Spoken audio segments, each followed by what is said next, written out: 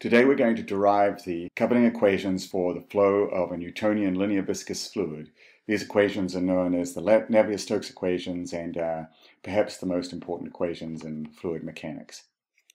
So recall for a Newtonian linear viscous fluid that the stress Tij is proportional to the rate of deformation tensor dKl.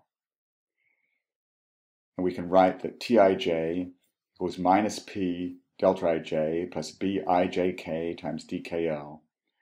or substituting for the rate of deformation tensor in terms of the components of the velocity gradients, we have minus p delta ij plus 1/2 bijkl times del vk del xl plus del vl del xk, where p is a function of density and temperature, and the components of the fourth order viscosity tensor bijkl are also a function of density and temperature. If there's no flow, then the fluid at rest supports a hydrostatic pressure P, and so the stress is just Tij equals minus P times delta Ij. Because this represents an extra unknown in the problem,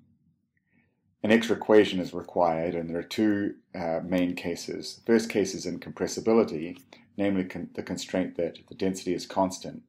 which we've seen from mass conservation gives us that the divergence of the velocity vector, or the trace of the rate of deformation tensor, is 0. Alternatively, if the fluid is compressible, then we need an equation of state, such as the ideal gas equation P equals rho r theta, where theta is the absolute temperature and r is the gas constant. We can show that a Newtonian fluid can only be isotropic,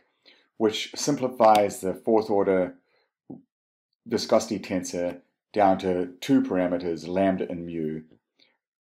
such that bijkl equals lambda delta ij delta kl plus 2 mu delta ik delta jl.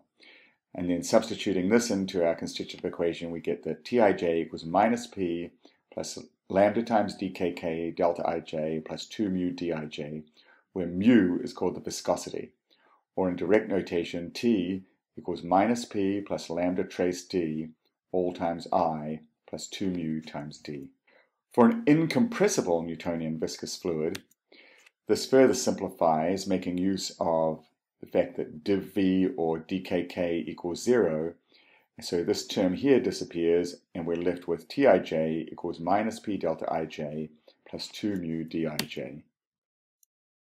or T equals minus p times I plus 2 mu times d. Now recall that the equations of motion,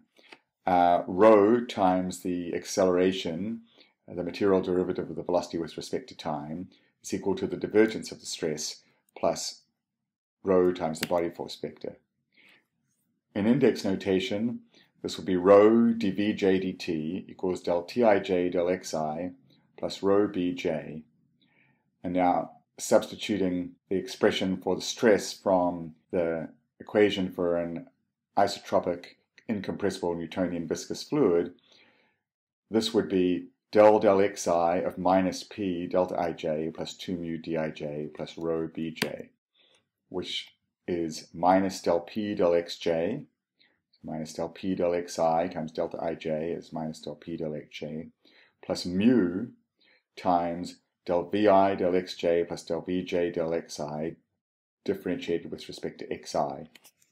plus the body force term, which gives us minus del p del xj plus mu times del 2 vi del xi del xj plus del 2 vj del xi del xi plus rho bj. However, note that this term here is del xj of del vi del xi, which is the divergence of v, which is 0 for an incompressible fluid. So this term disappears, and the equations of motion simplify to rho dvj dt equals minus del p del xj plus mu times del 2 vj del xi plus rho bj. So here they are again, and we can also write this in direct notation as rho dv dt, which expands to rho del v del t plus rho v dot grad v, is equal to minus grad p plus mu Laplacian of v plus rho times b. So these are the Navier-Stokes equations, and the terms represent, this term here is the transient inertial force, and this term here is called the convective inertial force. So these terms are both mass per unit volume times acceleration, but this is the acceleration as seen by a fixed Eulerian observer. This is the relative acceleration as seen by the moving particle. So together, the net inertial force has these two terms, which we call the transient and convective inertial forces. Then we have a pressure gradient, a term due to the viscosity, the viscous forces, and the body forces. So these are the five terms that constitute the Navier-Stokes equation, the conservation of linear momentum for a linear, isotropic, incompressible Newtonian fluid. If we write the Navier-Stokes equations out in full,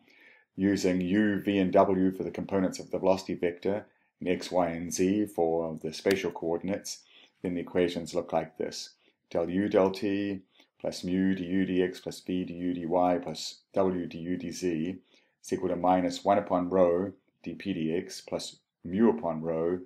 del 2u del x squared plus del 2u del y squared plus del 2u del z squared plus bx, where you can see we've divided through by rho in this form. Similarly, the second equation involves del v del t and derivatives of v with respect to x, y, and z, the pressure gradient with respect to y, and Laplacian of the v component of the velocity vector plus the y component of the body force vector. And finally, in the z direction, del w del t plus these terms involving partial derivatives of w with respect to x, y, and z equals minus the pressure gradient in the z direction plus mu over rho times the Laplacian of the z component of the velocity. And in addition, we have the incompressibility equation from conservation of mass, gives us that del u del x plus del v del y plus del w del z equals 0. And we've already assumed this in the derivation of the equation, but we often need to use this condition to simplify or constrain the flow field.